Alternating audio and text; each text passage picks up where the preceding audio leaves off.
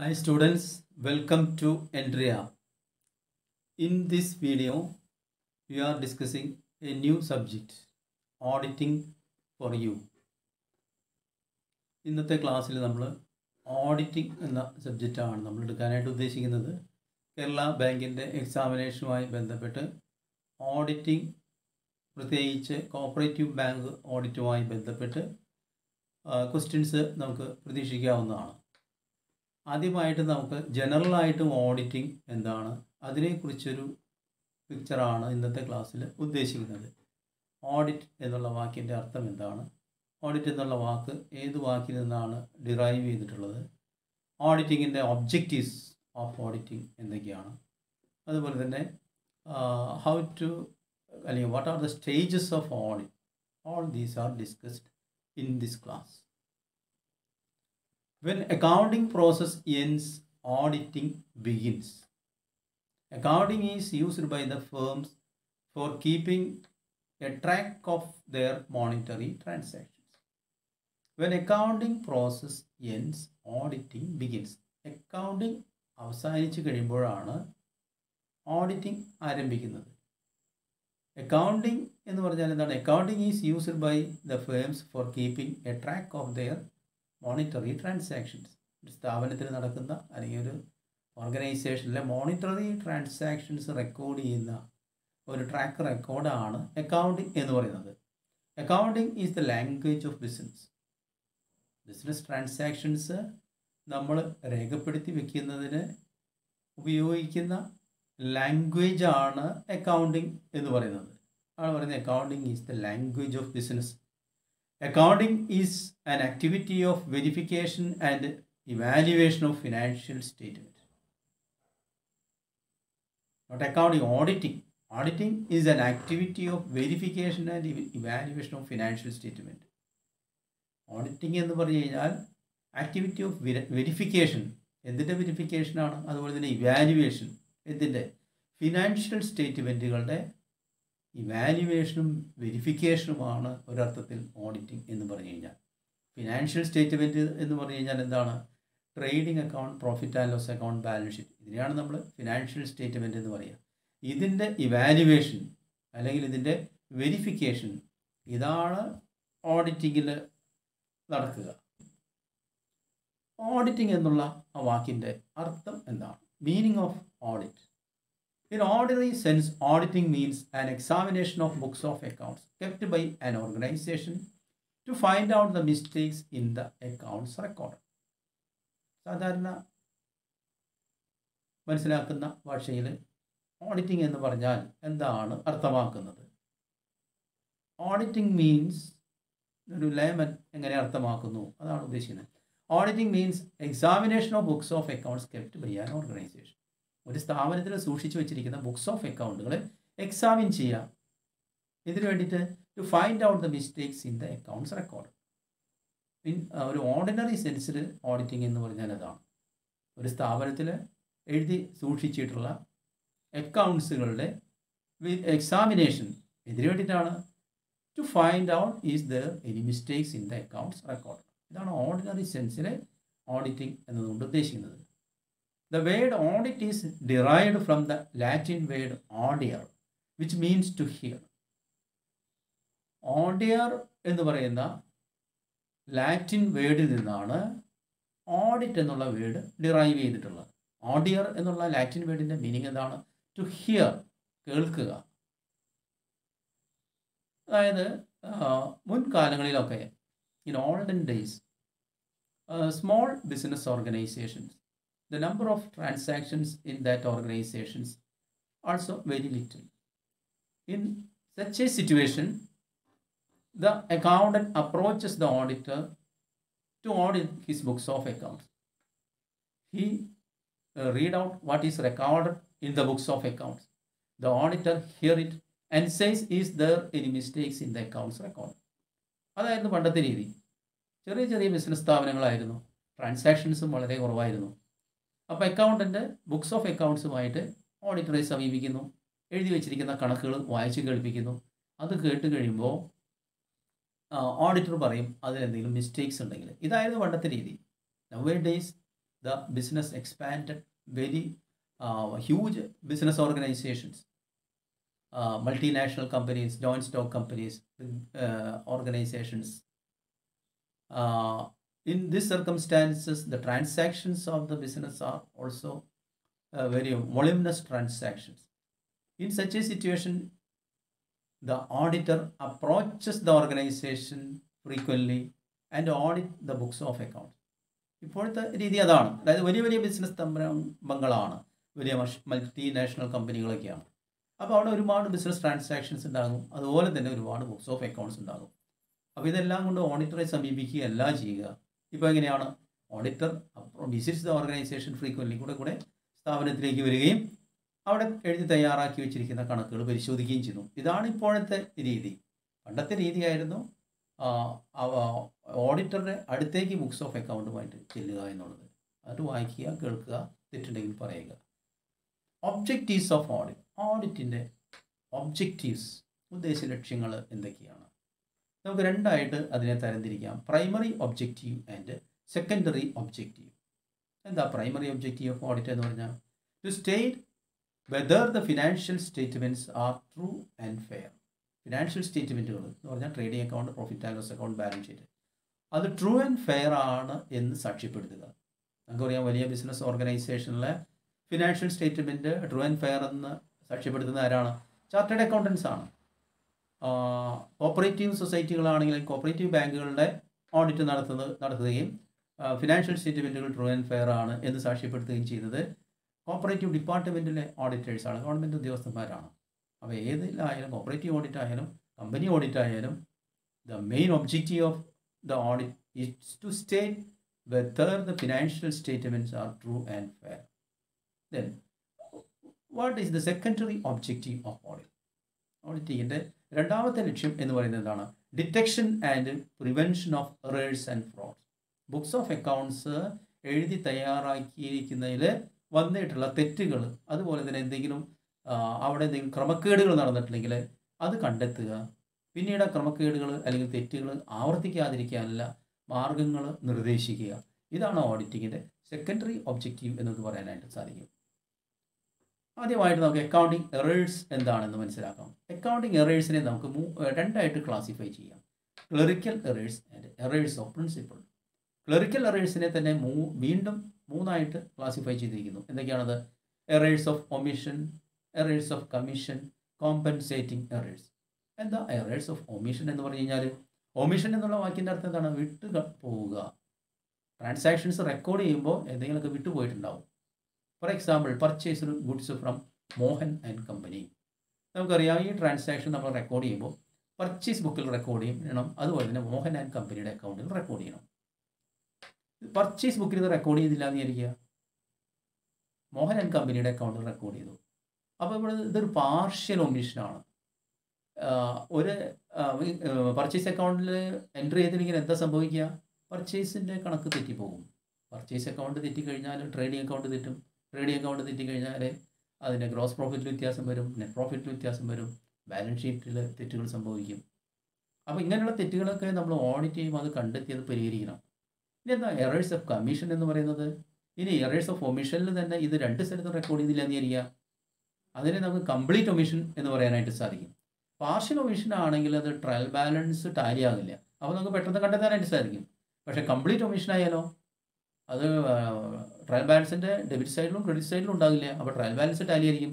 അപ്പോൾ അങ്ങനെയുള്ളത് കണ്ടെത്തുക എളുപ്പമല്ല, അത് ഓഡിറ്റർ ചെക്ക് ചെയ്ത് തന്നെ കണ്ടെത്തേണ്ടതായിട്ട് വരും. എറേഴ്സ് ഓഫ് കമ്മീഷൻ എന്ന് പറഞ്ഞു കഴിഞ്ഞാൽ എന്താണ്? Committing an error at the time of recording the transaction, അല്ലെങ്കിൽ at the time of posting to the ledger account, or at the time of carry forward the balance, or balancing an account, or carry forward the balance, the trial balance, അല്ലെങ്കിൽ trial ബാലൻസിൽ carry forward ചെയ്യുമ്പോൾ side മാറുക, ഡെബിറ്റിലുള്ളത് ക്രെഡിറ്റിൽ എഴുതുക, ക്രെഡിറ്റിലുള്ള debit എഴുതുക. ഇങ്ങനെയൊക്കെ സംഭവിക്കുന്ന, അല്ലെങ്കിൽ ടോട്ടലിങ്ങിൽ തെറ്റ് വരുത്തുക, ഇങ്ങനെയൊക്കെ സംഭവിക്കുന്ന തെറ്റുകൾക്ക് പറയുന്ന പേരാണ് എറേഴ്സ് ഓഫ് കമ്മീഷൻ. അതുപോലെ തന്നെ ഇപ്പോൾ ഫിഗർ എഴുതുമ്പോൾ ചിലപ്പോൾ ചേഞ്ച് ആയി പോകും. ഇപ്പോൾ 950 എന്ന് എഴുതുന്നതിന് പകരം ചിലപ്പോൾ പെട്ടെന്ന് എഴുതുമ്പോൾ 905 എന്നായിപ്പോയി വിചാരിക്കുക, അത് എറർ ഓഫ് കമ്മീഷനാണ്. ഇനി കോമ്പൻസേറ്റിംഗ് എറേഴ്സ് എന്ന് പറഞ്ഞാൽ എന്താണ്? One error is compensated by another error. The effect of one error is compensated by the effect of another error. ഉദാഹരണമായിട്ട് എ ആൻഡ് കമ്പനി 500 രൂപ ഡെബിറ്റ് ചെയ്യണം. അതിന് പകരം നമ്മൾ 50 രൂപ എന്ന് ഡെബിറ്റ് ചെയ്തു. ഇനി ബി ആൻഡ് കമ്പനിയുടെ അക്കൗണ്ടിൽ 50 രൂപ എന്നാണ് ഡെബിറ്റ് ചെയ്യേണ്ടത്. അതിന് പകരമായിട്ട് നമ്മൾ 500 എന്ന് ഡെബിറ്റ് ചെയ്തു. അപ്പോൾ ഒരു സ്ഥലത്ത് 500 പകരം 50 എഴുതി, ഒരു സ്ഥലത്ത് 50 പകരം 500 എഴുതി. രണ്ടും ഒരേ സൈഡിൽ തന്നെയാണ്, ഡെബിറ്റ് സൈഡിൽ തന്നെ വരുന്ന സംഭവമാണെന്ന് വിചാരിക്കുക. അപ്പോൾ അത് ട്രയൽ ബാലൻസിൽ പ്രതിഫലിക്കില്ല. കാരണം എന്താണ്, ഒരു എറർ മറ്റൊരു എറർ കൊണ്ട് കോമ്പൻസേറ്റ് ചെയ്ത് പോവുകയാണ് അവിടെ. അതാണ് കോമ്പൻസേറ്റിംഗ് എറേഴ്സ് എന്ന് പറഞ്ഞാൽ. ഇനി അടുത്തതാണ് എറേഴ്സ് ഓഫ് പ്രിൻസിപ്പിൾ. അത് കേൾക്കുമ്പോൾ തന്നെ നമുക്കറിയാം അക്കൗണ്ടിങ് എറേഴ്സ് സംഭവിക്കുന്നത് അക്കൗണ്ടിങ് പ്രിൻസിപ്പിൾസ് ഫോളോ ചെയ്യാത്തത് കൊണ്ട് സംഭവിക്കുന്ന എറേഴ്സ്. അതാണ് എറേഴ്സ് ഓഫ് പ്രിൻസിപ്പിൾ എന്ന് പറഞ്ഞാൽ. Errors of principle occur when a transaction is recorded in the books of account without following the generally accepted accounting principles. Accounting principles follow ചെയ്യാതെ അല്ലെങ്കിൽ accounting പ്രിൻസിപ്പിളിൽ violation കൊണ്ട് സംഭവിക്കുന്ന തെറ്റുകളാണ് എറേഴ്സ് ഓഫ് പ്രിൻസിപ്പിൾ എന്ന് പറയുന്നത്. നമുക്ക് പറയാം പല അക്കൗണ്ടിങ് പ്രിൻസിപ്പിൾ ഉണ്ട്. Principles of debit and credit, അല്ലെങ്കിൽ principles of stock valuation, principles of provisioning four bad and doubtful debts, അല്ലെങ്കിൽ പ്രിൻസിപ്പിൾസ് ഓഫ് ഡിപ്രീസിയേഷൻ. ഇങ്ങനെ പല അക്കൗണ്ടിങ് പ്രിൻസിപ്പിൾസ് ഉണ്ട്. ഇതിൽ വീഴ്ച വരുത്തുക അതൊന്നുകിൽ അക്കൗണ്ടൻറ്റിൻ്റെ നെഗ്ലിജൻസ് കൊണ്ടായിരിക്കാം, അല്ലെങ്കിൽ ചിലപ്പോൾ മനഃപൂർവ്വം ഇങ്ങനെയുള്ള തെറ്റുകൾ വരുത്താറുണ്ട്. പ്രോഫിറ്റിൽ കൃത്രിമം നടത്താൻ വേണ്ടിയിട്ട്, അല്ലെങ്കിൽ പ്രോഫിറ്റ് മാനിപ്പുലേറ്റ് ചെയ്യാൻ വേണ്ടിയിട്ട് മനഃപൂർവ്വം വരുത്തുന്ന തെറ്റുകളുണ്ട്. ഇപ്പോൾ ഇവിടെ പറഞ്ഞിരിക്കുന്നത് നോക്കാം, treating revenue item as capital and vice versa. അതായത് റവന്യൂ ഐറ്റം ആയിട്ട് ട്രീറ്റ് ചെയ്യുന്നതിന് പകരം അത് ക്യാപിറ്റൽ ആയിട്ട് എടുക്കും, അല്ലെങ്കിൽ ക്യാപിറ്റൽ ആയിട്ട് എടുക്കേണ്ട ഒരു ഫിഗർ റവന്യൂ ആയിട്ട് എടുക്കും. അങ്ങനെ മിസ്ക്ലാസിഫിക്കേഷൻ. അങ്ങനെ ചെയ്താൽ വന്നാൽ എന്താ പ്രശ്നം? നമുക്കറിയാം, ഒരു പ്രോഫിറ്റ് ആൻഡ് ലോസ് അക്കൗണ്ടിൽ വരേണ്ട ഒരു ഫിഗർ നേരെ ബാലൻസ് ഷീറ്റിലേക്ക് പോയാൽ എന്താ സംഭവിക്കുക? അത് പ്രോഫിറ്റിനെ ബാധിക്കും. ഒരു എക്സ്പെൻഡിച്ചർ സൈഡിൽ വരേണ്ട ഒരു ഫിഗറാണെന്ന് വിചാരിക്കുക, എക്സ്പെൻഡിച്ചറിൽ വന്നില്ല, അതിന് പകരം നമ്മൾ ബാലൻസ് ഷീറ്റിലേക്ക് കൊണ്ടുപോയി വിചാരിക്കുക. അപ്പോൾ എന്താ സംഭവിക്കുക? പ്രോഫിറ്റിൽ മാറ്റം വരും, പ്രോഫിറ്റ് കൂടും. പ്രോഫിറ്റ് കൂടി കഴിഞ്ഞ് കഴിഞ്ഞാൽ എന്താണ്? നമ്മൾ പ്രോഫിറ്റ് ഡിസ്ട്രിബ്യൂഷൻ നടത്തും, ഡിവിഡൻഡ് പ്രഖ്യാപിക്കും, അല്ലെങ്കിൽ സ്റ്റാറ്റ്യൂട്ടറി ഫണ്ടുകളിലേക്ക് മാറ്റും. അപ്പോൾ സംഘത്തിൽ നിന്ന് ഫണ്ട് ഇറോഷൻ സംഭവിക്കും. അപ്പോൾ ഇങ്ങനെയുള്ളതൊക്കെ കണ്ടെത്തുക എന്നുള്ളത് ഓഡിറ്ററുടെ ഉത്തരവാദിത്തമാണ്. ഇനി എന്താണ് പറയുന്നത്? Valuation of closing stock without following the accounting no.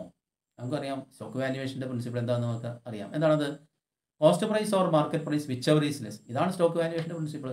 Which ever is higher എന്ന് എടുത്തു കഴിഞ്ഞാലോ അവിടെയും തെറ്റ് സംഭവിക്കുക. അങ്ങനെ വന്നു കഴിയുമ്പോൾ ട്രേഡിംഗ് അക്കൗണ്ട് തെറ്റിപ്പോൾ സ്റ്റോക്ക് വാല്യൂ കൂടുതലായിട്ട് എടുത്തു കഴിഞ്ഞാൽ എന്താ സംഭവിക്കുക? ഗ്രോസ് പ്രോഫിറ്റ് കൂടുതലായിട്ട് വരും. അപ്പോൾ അത് നമ്മളില്ലാത്ത പ്രോഫിറ്റ് ഉണ്ടെന്ന് അവിടെ വരികയാണ്. അപ്പോൾ അത് നമ്മൾ കണ്ടെത്തണം, ഓഡിറ്റ് വേളയിൽ അത് കണ്ടെത്തണം. Wrong provision for bad and doubtful debt. Bad and doubtful ഡെറ്റിന് തെറ്റായിട്ടുള്ള രീതിയിൽ പ്രൊവിഷൻ ക്രിയേറ്റ് ചെയ്യുക. പ്രൊവിഷനിങ് എന്ന് പറയുന്നത് വളരെ പ്രധാനപ്പെട്ട ഒരു സംഭവമാണ്.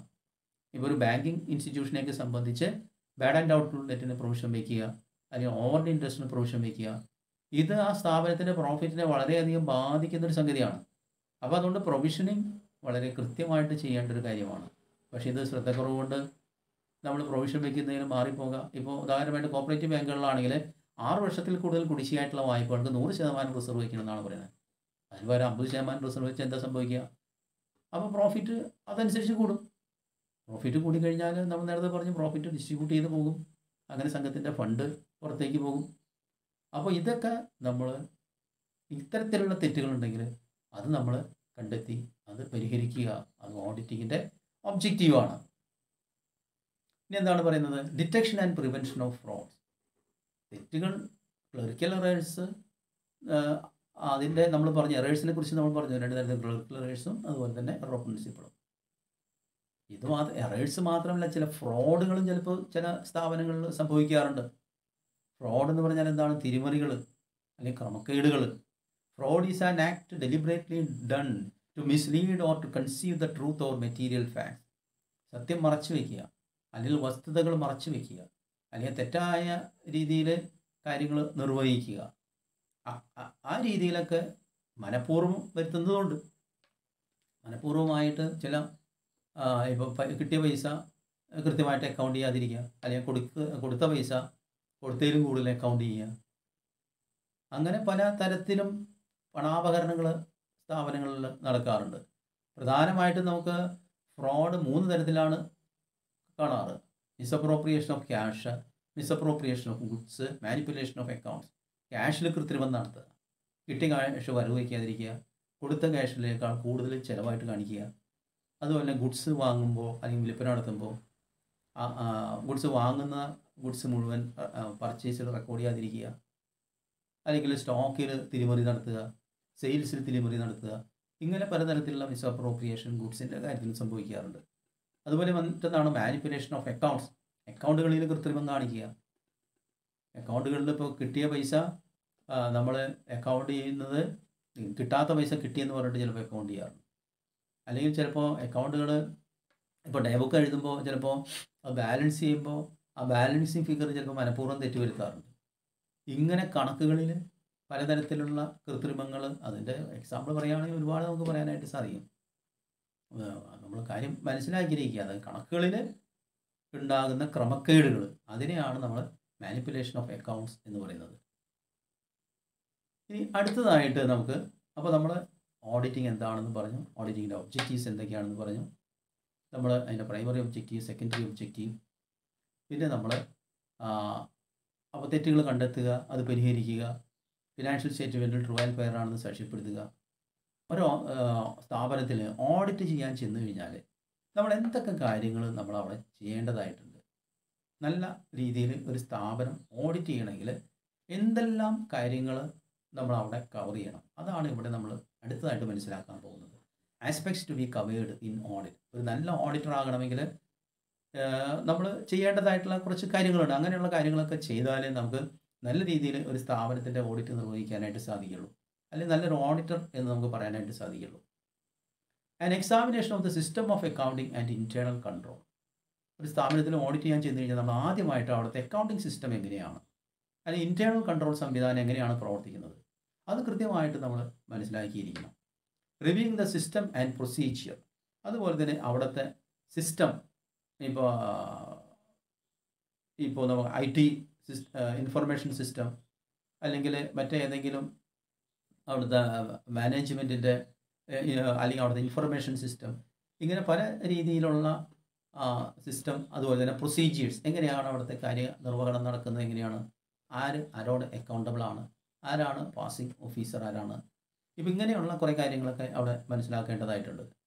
അതുപോലെ തന്നെ checking the അരിത്മെറ്റിക്കൽ accuracy of the books of account. Auditor നിർബന്ധമായിട്ടും ചെയ്യേണ്ട ഒരു കാര്യമാണ്. കണക്ക് എഴുതി വച്ചിരിക്കുന്ന ബുക്കുകൾ അരിത്മെറ്റിക്കലായിട്ട് ആക്യുറേറ്റ് ആണോ എന്ന് ബോധ്യപ്പെടണം ഓഡിറ്റർ.